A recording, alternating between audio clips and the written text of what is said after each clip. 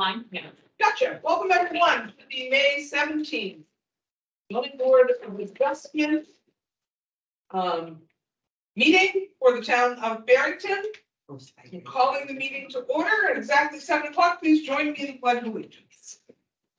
I pledge allegiance to the flag of the United States of America and to the republic for which it stands, one nation under God, indivisible, with liberty and justice for all.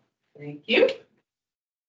Roll call, please, beginning with Alexandra. Smacko, present. Daryl, present. And Hardikoff, present. Thank you all. I'm gonna have to do that. Before we hear the action item tonight, we are missing one of our ZBA members. You have the right to decide whether you would like to present to the floor.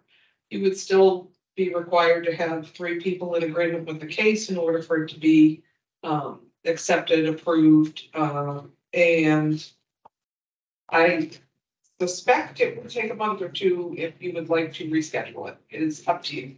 Well, go ahead. Okay, and you've signed the form. Barry Engineering has permission to speak on behalf of this. Yes. Okay, please present. Oh, before you begin, Vanessa was going to explain that what you're hearing today for a case. Have that back there.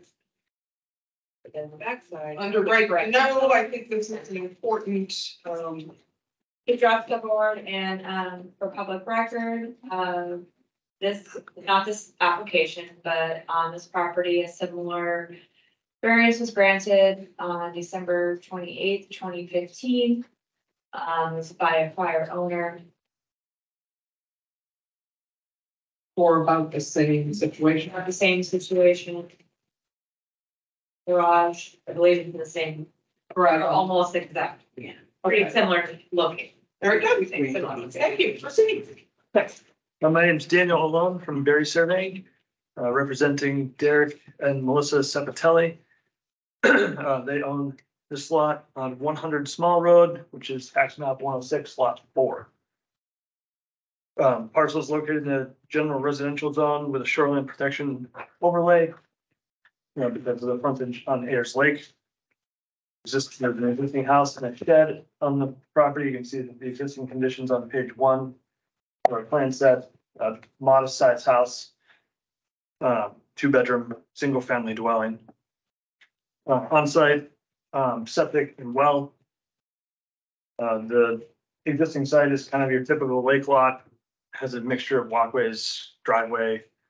Can you point on the directions Yep. where the septic and the well are? Yep. The septic is right here where this mound is. Yeah. And the well is right there. Okay, thank you. In 2015, as you mentioned, the ZBA approved a variance or several variances for the construction of a 20 by 24-foot garage. And also conversion of the cottage that was here, which was the exact same footprint, but in much less repair. As part of that proposal, they did do the house part of it. They removed the cottage and put the house back in the exact same place. But they did not build the garage at the time. At the time of, or in 2015, at the time of that approval, you can see kind of in faded back here, color, there was 2 smaller single car garages on the site that were in extreme disrepair. Those were removed as a part of the whole construction project in 2015 or probably 2016 when it was done, but they were not replaced. Obviously, the approval has lapsed. The Cepatellis want to construct a 22 by 22 garage in the same general location. I was thinking about putting the like overlaying the 2015 garage on this plan, but I didn't want it to be so many lines on there that was confusing, but it's almost exactly in the same place. Obviously, it's a little bit different shape. It's within a foot or so of the same location. We are required to get a DES shoreline permit. We haven't filed for that yet because we wanted to see what the results of this meeting was before we do that. At this point, if you have any questions more, I can answer, or I can move into 5 criteria if you'd like. I have a question about your plan, if you don't mind. Okay, Do you know what the right of way width of small road is? it varies. It's not big. It's not parallel. There's an old plan that created Small Road, and from what I remember, it was in the 1920s-ish that was created, and the sidelines of Small Road go like this, all up and down that road. And it is not fun to serve. Small road's a dead end, right? It is a dead end. Yep. Thank you. So our requests are to construct this garage in the front and side setback. As a part of this project, a large section of the existing gravel driveway, which, I can put back for everyone, is all of this area here, will be removed because the garage is going to be placed almost entirely on top of that gravel driveway. There's a very small section of the garage that overhangs a grassed area right now, but most of it is on gravel.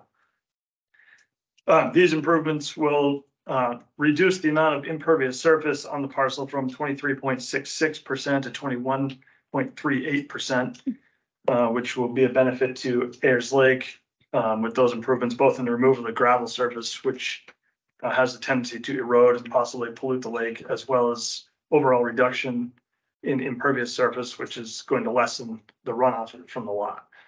So those are things that DES will look at specifically, but I thought I would mention it because it is a benefit to the lot in general. So we have two, like I said, two variances, front and side. We have basically the same arguments for them. I can do them both at the same time, or I can do them separately if you'd like. How would the board like to hear them? They're the same arguments. Yeah. Basically the same arguments, okay. So the request for the front setback, obviously it's a 40-foot front setback.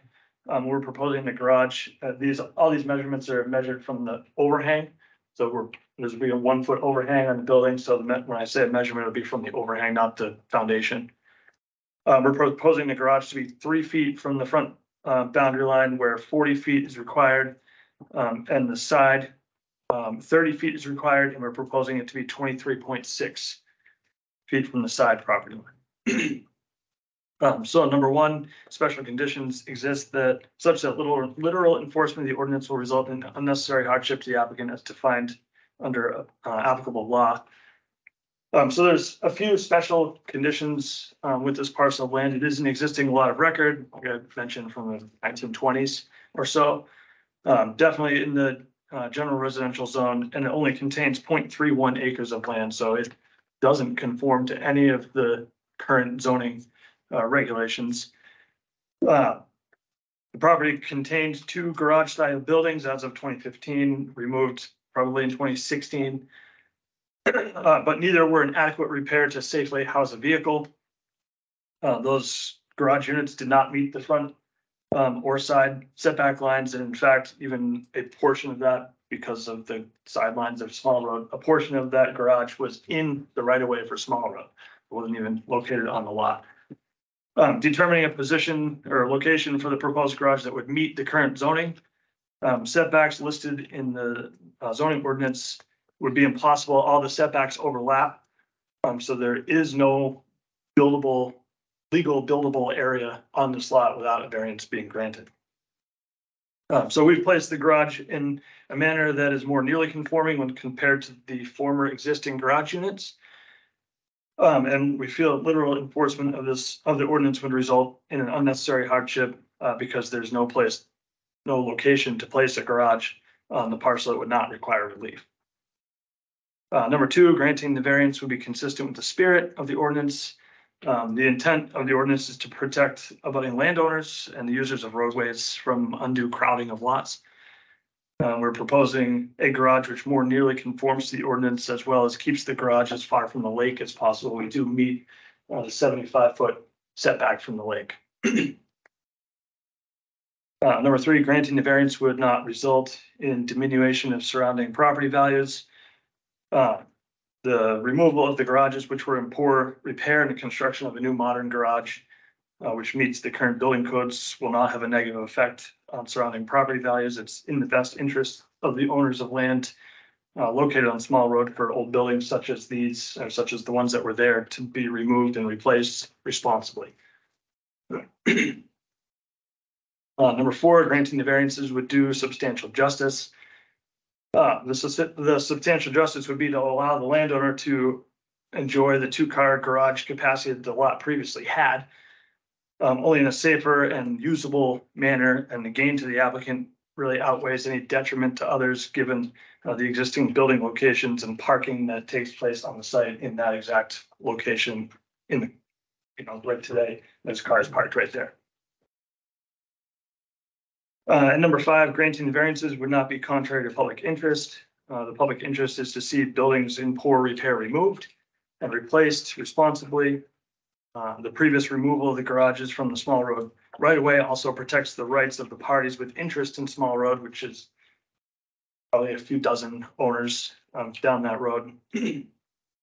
Additionally, given the fact that the traveled way is not centered within small road, as you normally see parallel roads nowadays be built, the actual traveled surface is not centered in that right away. The garage will be located 25.9 feet from the gravel road surface. So it's actually pretty far from where people are driving. And it would not provide any negative issues for passing motorists or pedestrian traffic. That's the 5 criteria. Thank you. I'm gonna open public comment. Yeah.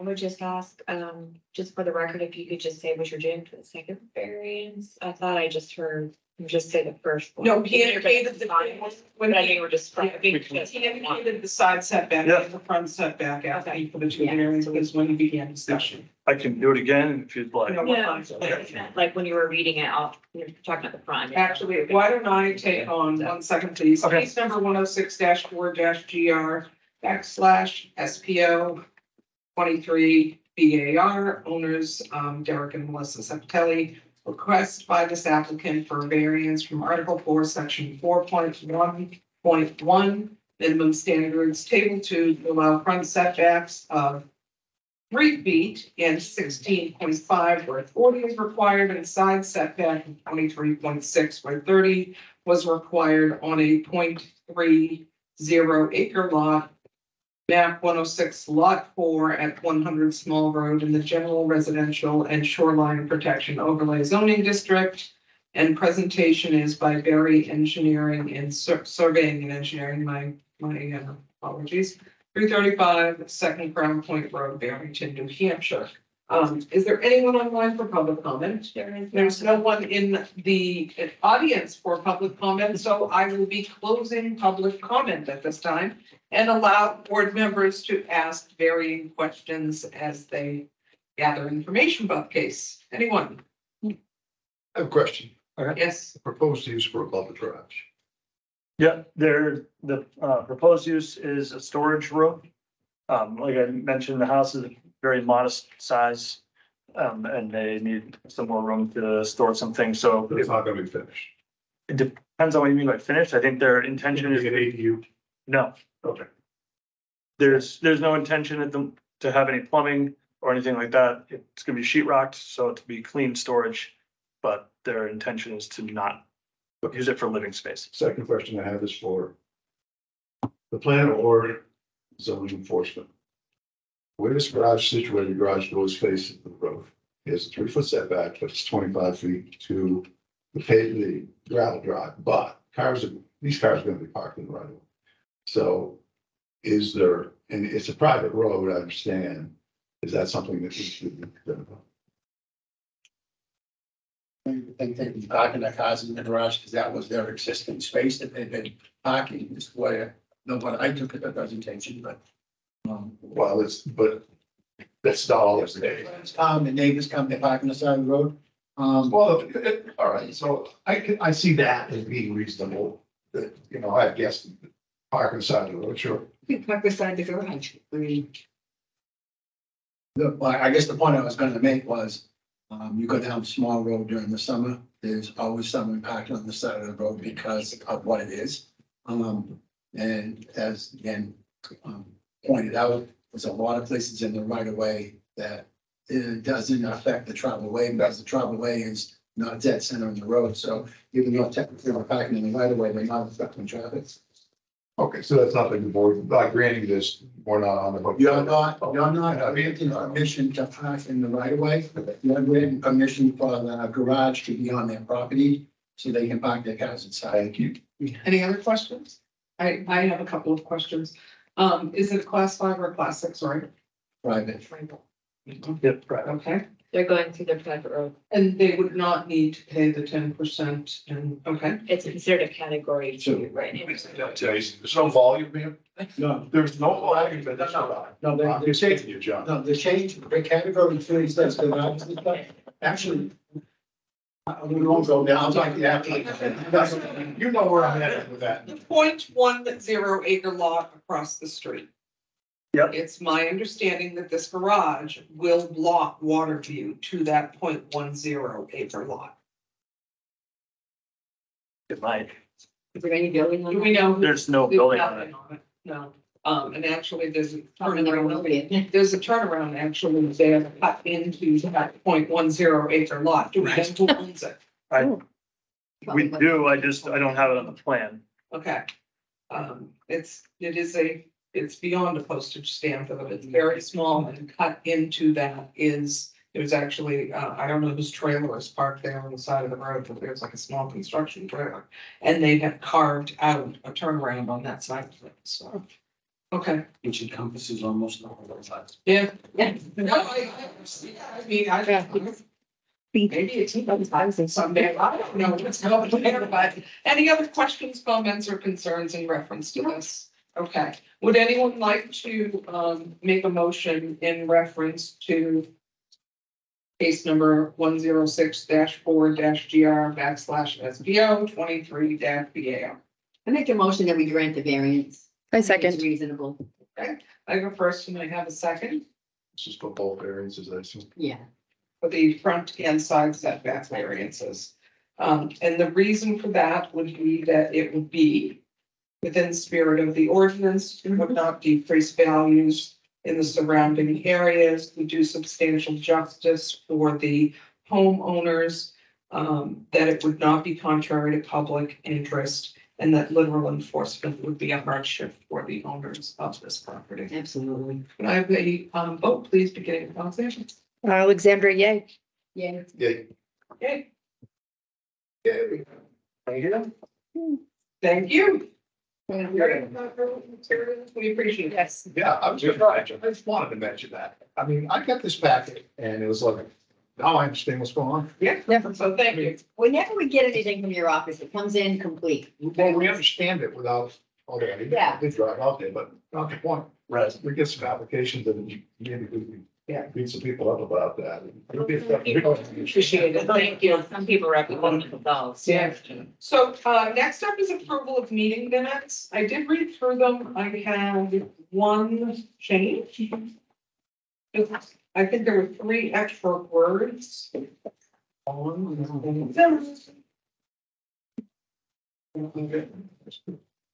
should have highlighted it. Richard. I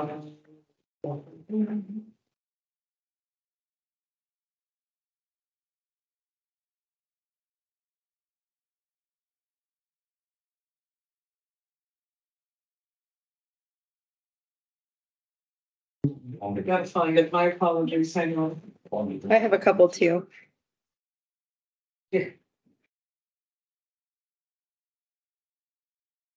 So it was just a repeat of 3 words that was like, will have, and so. You know, understand that he's just finding neighbors have all not have, here it is. Line 185, there is a typo. And it unfortunately causes the statement to seem, it says, T. Hardikoff addressed Mr. Vogel, what a statement that is, understand that he is testifying that the neighbors have all not have objection to this. I think what the line should read is that I understand that Mr. Vogel is making the statement or testifying that the neighbors have not had objection to this. So I think that needs to be corrected. Okay. Other than that, I did not find any material I have changes. a Yeah, couple. Yeah. Page 7, line 101. a third of your efficiency. Hold on. 101. Page 7. Instead of. Instead of it. Yeah. Okay, yeah. And then on page 9 at the bottom, line 206, I did not make the motion. I think it was Andre. I haven't had the gumption to make any motions like that on my own yet. And then for some reason, and maybe this is just stylistic, but on all the roll call votes, I voted twice. Okay. So.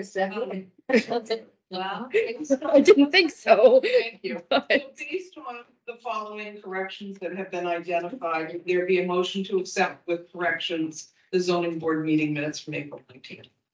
I'll make a motion to accept. And I would take a second with corrections. And roll call, please, beginning with Alexander. Alexandra, yay. Cheryl, yay. Yay. Hardikoff, yay. Meeting minutes. Okay, staff updates by the town planner. just, training opportunities to know, Office of Planning and Development always has opportunities to learn more things. So tomorrow there's one at noon. You can always look back if you don't want to look at it live, but it's making zoning or for housing in your community. June 1st is the local officials workshop every year. NHMA hosts, workshop.